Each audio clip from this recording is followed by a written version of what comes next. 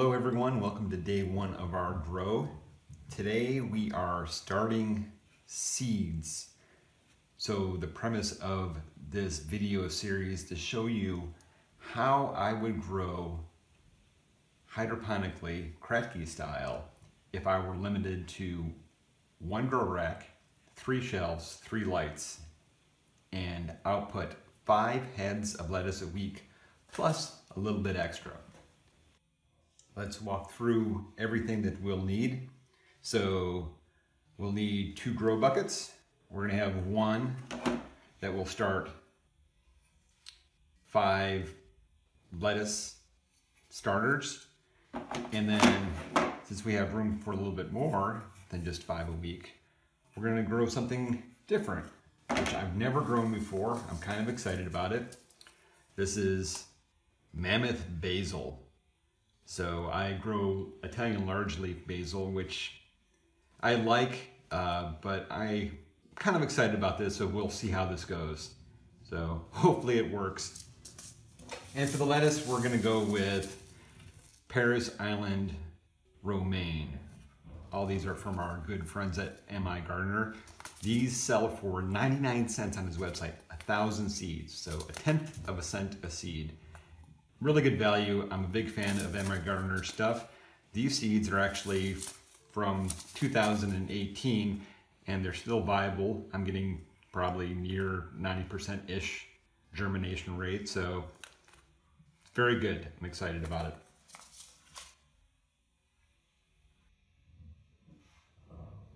So to do all this, what we'll do is we'll take our buckets with our water.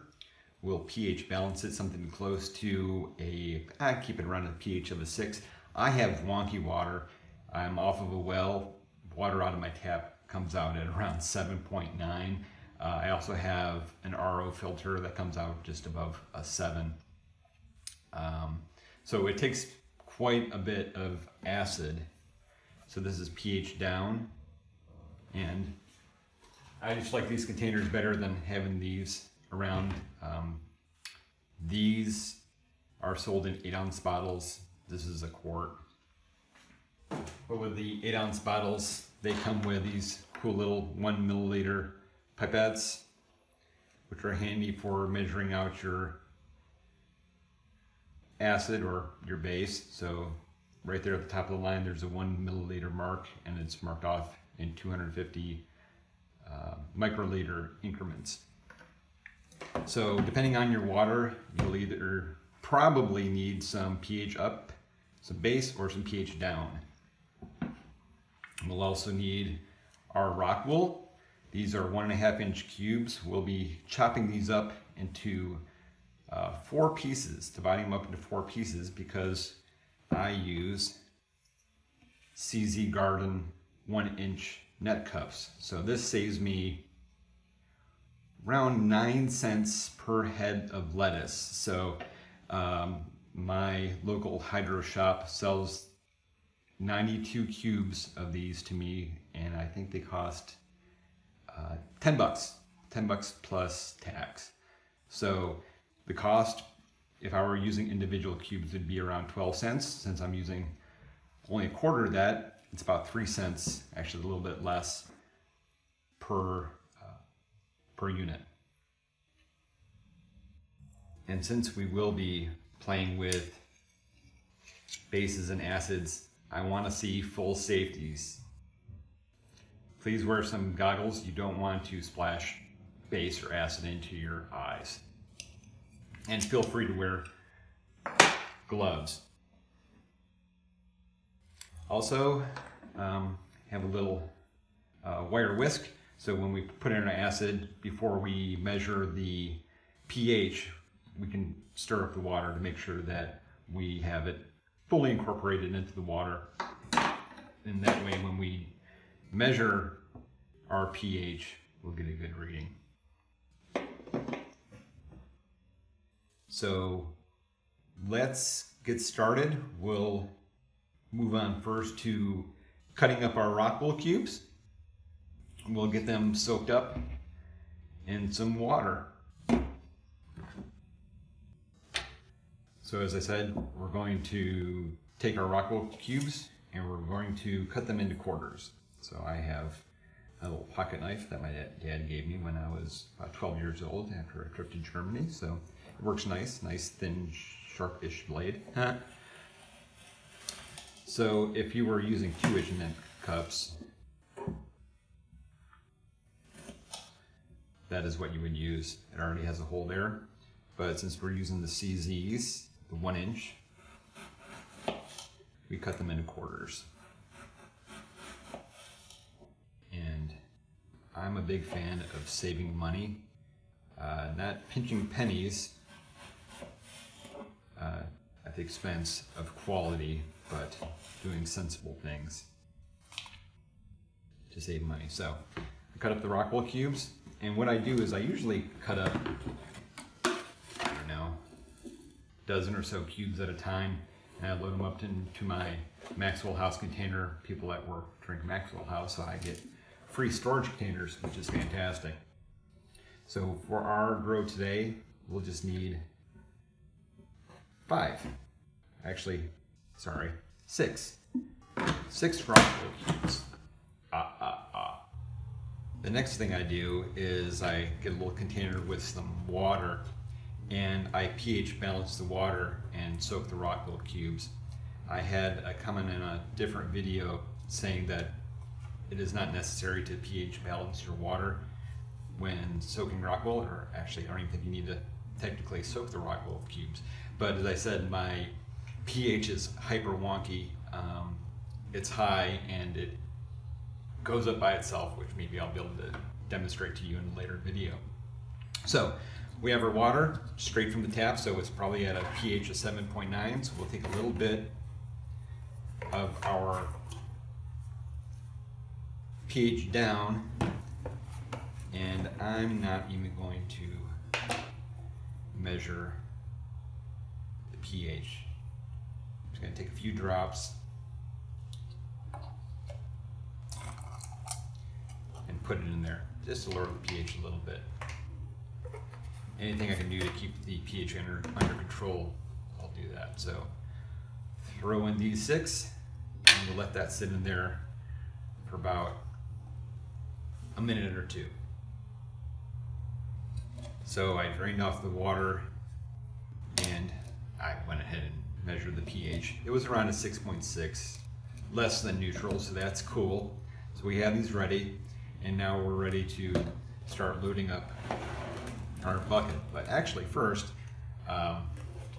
let's go ahead and I'll show you what my pH looks like. So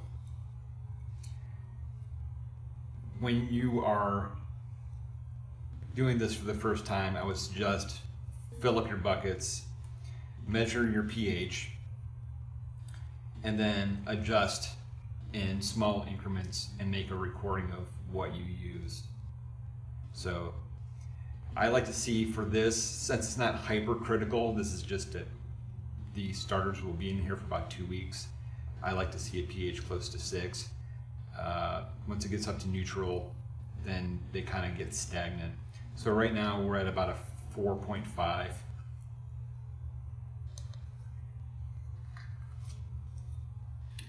So we'll go ahead and take a little bit of pH down. I actually require quite a bit, and when I do my grow, I just kind of take a big load. Don't follow this for your own water. Everyone's water is different. So measure the pH, adjust, give it a little stir, check the pH again. Normally I wouldn't even go through this step because I just want to knock down the pH to a somewhat reasonable level. Let's see if we can get you to see the so we're about a 6.2 for what we're doing. I think that'll just be good enough. One thing I forgot to mention was the water that I'm using is actually a mix between my tap water and my RO water, my reverse osmosis water. And when I was measuring the pH, I think I said 4.5. It was 7.5 before I added any acid. So sorry for the confusion. So we have our water is pH balanced a little bit. So we're going to start putting in our lettuce seeds. So let me show you this really quick. So these 1 gallon buckets, the 1 gallon line is actually right below this top lip. We're going to fill, or I fill my buckets up to just below this lip right here. And if you look on the inside, it's really hard to see since it's black. I put a couple of Sharpie marks there. So this is about the 1 gallon mark, this top mark right here. Hopefully you can see that. And right below it is the level that we fill up the buckets to. So there's about I guess about a 12 ounce difference. But when I fill up the buckets, I like to see the net cups be filled up somewhere between about a third to a halfway up. So if we put our net cup in there, with it just sitting on there, it should be covering up the bottom portion of the net cup. And now that we have the water to the right level, we have our water pH balanced a little bit. We have our rockwool cubes soaked. So start loading them up.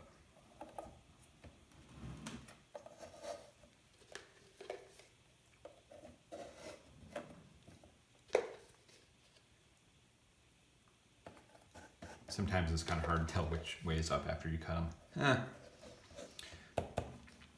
So when you use the 1.5 inch rockwool cubes in their full form, they have a hole in the middle, but we don't have a hole now. So I take my little bamboo skewer that I get, I don't know, was it 50 or 100 for $1 or something. Just make a little hole there, just enough to put a couple of seeds in.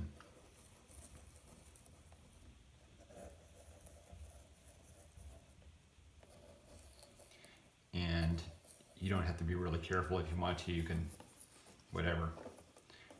You know, we just need a place to put the seed. It doesn't have to be pretty. As I mentioned, we're going to use our Paris Island Romaine from our good dear personal friends at M.I. Gardener. Actually, I never met them before. I just like saying that. So, get yourself a plate. I'm using a white bucket lid, and get yourself out about 10 or so seeds. We're going to put into maybe 3 seeds per rockwool cube. So once I take seeds out of the envelope, I never put them back, and I'll tell you why. Because when I go to put the seeds in, I moisten the tip of this bamboo stick and I start picking them up. So I'd be getting those seeds wet, and I put a wet seed back in with my dry seeds. I could harm my viable seeds. So whatever I don't use, compost, toss it, throw it out to the birds, whatever. So got your bamboo stick, your seeds, and if it's moistened, if it will behave for the video, got 2 seeds there, and just kind of put them in.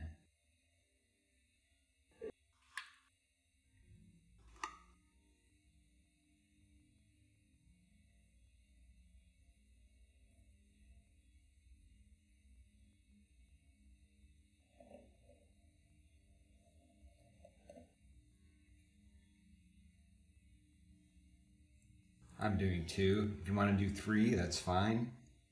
In about a week, we will be thinning these down.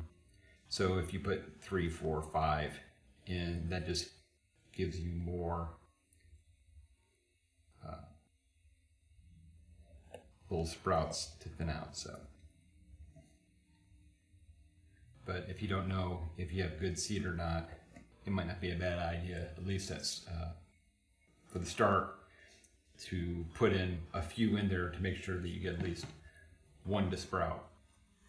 One thing that I like to do, and since I'm showing you how I would do my grow, I take green painter's tape and I make notes of what I planted and when I started.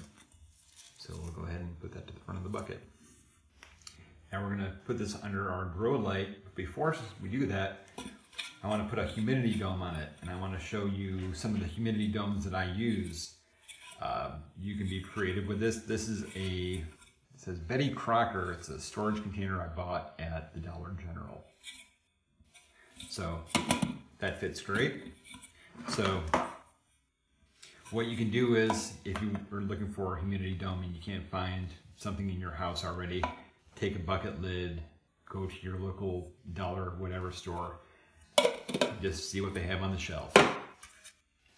So this is a lettuce clamshell that I had from something I purchased, and this is a Chinese takeout container, and this is the lid from a Wendy's salad that I had. So I'm a bigger fan of the Chinese takeout container, so we'll use that. So we're good on lettuce, that's cool. We have our 5 started, so 6 weeks today we should be harvesting. I'm pretty excited, I hope you are as well. And as I said, we have the ability to grow 5 heads of lettuce a week, plus a little bit extra, and as you continue to watch the video series, you'll see how that all works. But for now, we're going to start our mammoth basil. So excited. I hope it works out. So I've already pH balanced the water. Same procedure.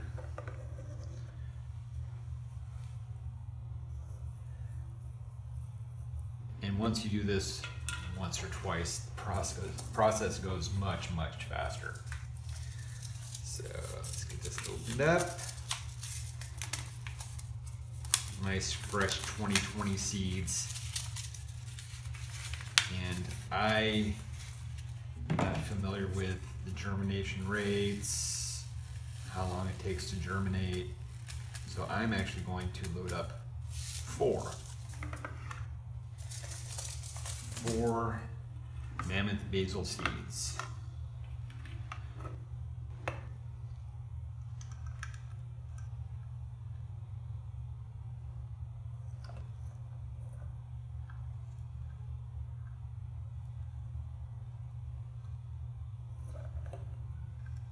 And there we go.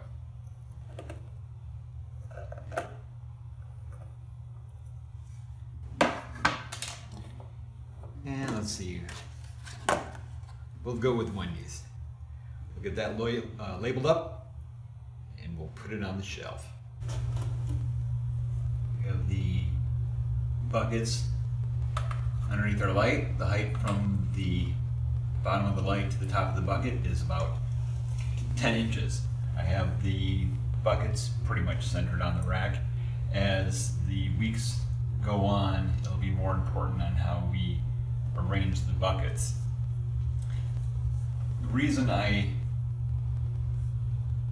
do my growing this way by putting multiple starters into one bucket is that it cuts down on my energy cost. My energy cost is by far the greatest cost for me to grow lettuce. So when this rack is fully loaded, we'll have 13 buckets, which, if the math is right, 21 items growing at one time under one 48-watt nominal grow light, which is fantastic. And they stay down here on this grow rack for 4 weeks. I hope you learned something today, or maybe picked up a little bits of information that you might find useful for your own grow. I would encourage you to watch all the videos in the series, and if you're not growing yet, I would certainly encourage you to do that and not spend any money until you get a good plan together, determine your own that given with your own resources that are available. So continue to watch. I'm looking forward to the journey. 6 weeks, we should have some lettuce to harvest. And we're growing. Super excited. Thanks for watching. Leave a comment below. Let me know what you're doing with your grow or what you're thinking. Watch the rest of the videos and we'll catch you next time.